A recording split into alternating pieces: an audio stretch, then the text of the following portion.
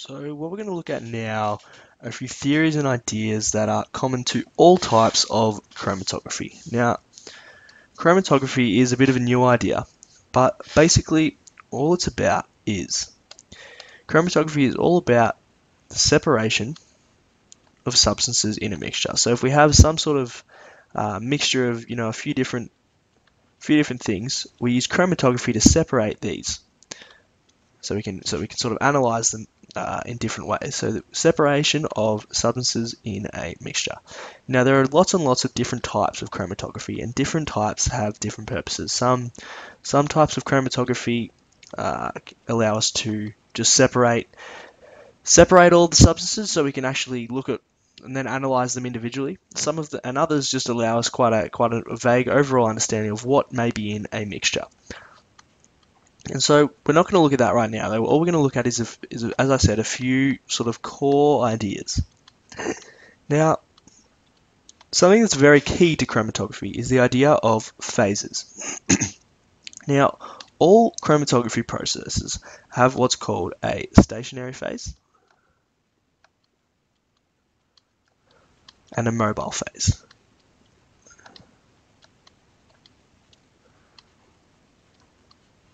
Now, basically, the word phase doesn't mean that much here. It's more about the idea of stationary and mobile. So in chromatography, basically, mobile phase is kind of like a solvent. We kind of dissolve our mixture in a solvent or in the mobile phase. So we can kind of say it's like a solvent. We dissolve our mixture up here in the mobile phase, and then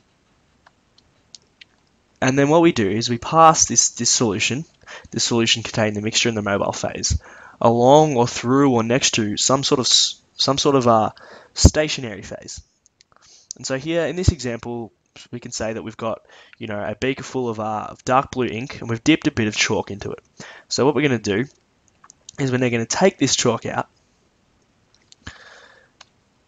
and we're going to put it into a beaker containing water. So we've soaked it in ink a little bit, and now what we're going to do is we're going to put it in another beaker containing water.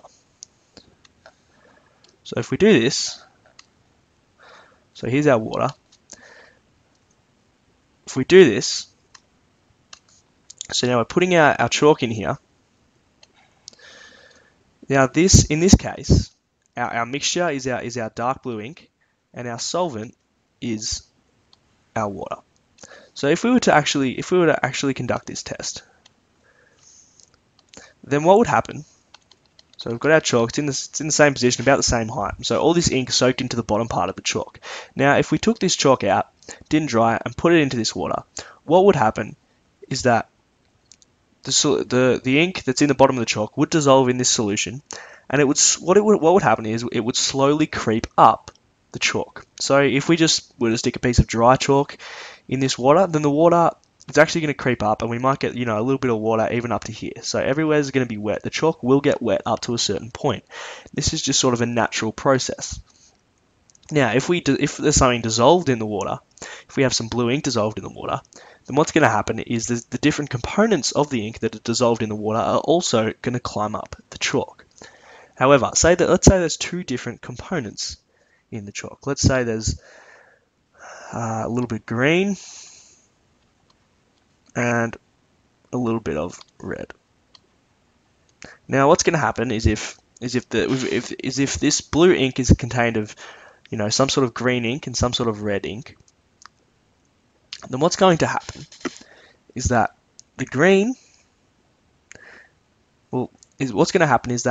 as this blue ink is dissolved in the water, it means that this green ink and this red ink are also dissolved in the water. And as they climb up the chalk while they're dissolved in the water, they're going to climb up to different heights to one another. So while here the green and the red ink are sort of mixed together, and they all just look like one big body of ink. Once we perform chromatography and we soak it and we put it into the water, what's going to happen is the green ink and the red ink, due to their different chemical makeups, are going to climb up the chalk to two different heights. So let's say the water goes up to this height, then maybe the green ink will go up to, let's say, about there, and the red ink will go up to about here. So let's say we've soaked in our ink, we've put it in here, and we've let the ink soaked chalk sit in the water for a little while, maybe 15-20 minutes, and let this process happen. And what's happened is the blue ink dissolved in the water has sort of stretched out. So now we've got a bit of green ink that's gone up this far, bit of red ink that's gone up this far, and the water itself has gone all the way up to here. Now in this case, what we have is, let's label the stationary and mobile phase as I've set up here. So here the chalk is the stationary phase and the water is the mobile phase. Now what's happened? The reason behind the separation of the red and the green is their differing affinities for the mobile and the stationary phase. Now this word affinity can be very useful. So affinity basically means that if something has a high affinity for something else, it means, it likes to be around it, it likes to get stuck to it. So if we say that the green ink has so we can say that the green ink has a higher affinity for the chalk than the red ink. A higher affinity for the water than the red ink, because the green ink allows itself to be carried up the chalk in the water while it's dissolved in the water further than the red ink does. Basically, the red ink has a higher affinity for the stationary phase and gets more stuck to the chalk, and so the water cannot continue to pull it up. So what happens when this process occurs is that basically the green ink and the red ink are what we call adsorbed and desorbed. So adsorb, we say that things adsorb onto the stationary phase, and adsorb basically means they stick onto the surface. So things are adsorbed onto the stationary phase, and then after they're adsorbed onto the stationary phase, they are desorbed, or they come off the surface back into the mobile phase. So basically what's happening here is both the green and the red ink are adsorbing onto the surface of the chalk, they're adsorbing onto the surface of the stationary phase, and then desorbing back into the mobile phase, or desorbing back into the water, lots and lots and lots of times as they move up the chalk. This process is happening, over and over and over again. However, the reason for their difference is that the green ink is slightly more attracted to the water, and thus it's more likely it becomes more thoroughly desorbed back in the mobile phase than it is adsorbed onto the stationary phase. And as a result, if it keeps going in and out of the water as the water climbs up, if it spends more of its time in the water than it does on the chalk, then it's going to follow the water further and go further up the chalk. On the other hand, the red ink has a higher affinity for the stationary phase.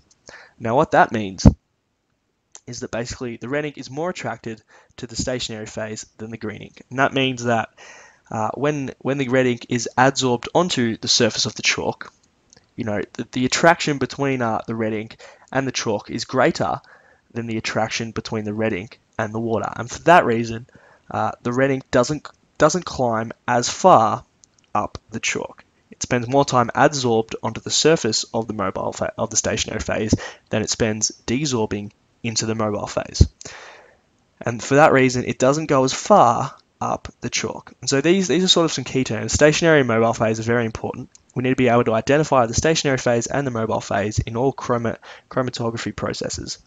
And this idea of adsorbing onto the stationary phase, or sticking onto the surface of the stationary phase, and desorbing back into the mobile phase, another way you could put this is coming, or sort of peeling off the surface of something and then dissolving back into the mobile phase, is very important. So in this situation, both the ink colors are adsorbing onto the stationary phase and desorbing into the mobile phase over and over and over again.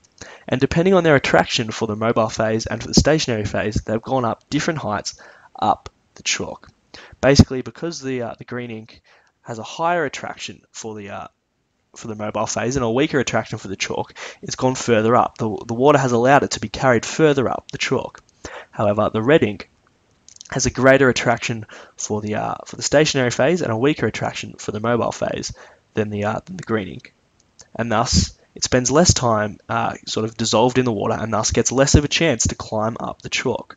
Because what we need to remember here is that it is the water that is allowing the ink to climb up the chalk. So the water is causing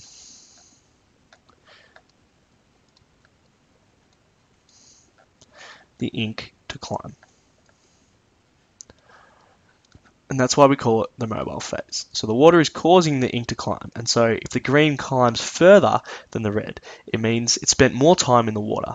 That means it likes the water more than the red ink. It's more attracted to the water than the red ink, and thus it is caused to climb further up the chalk than the red ink. And so that's kind of the basic ideas behind chromatography and how we compare the idea of attraction of different components of a mixture for the stationary phase and for the mobile phase. So here it's very important to realize that water is causing the ink to climb, and thus if the green ink went further up the chalk, it means it is more attracted to the mobile phase. It has a greater affinity for the mobile phase, and this allows it to be carried further by the water than the red ink. So these are some basic ideas that are relevant to pretty much all chromatography processes, and so a lot of key definitions here that are very useful in helping us analyze and understand these different types of processes.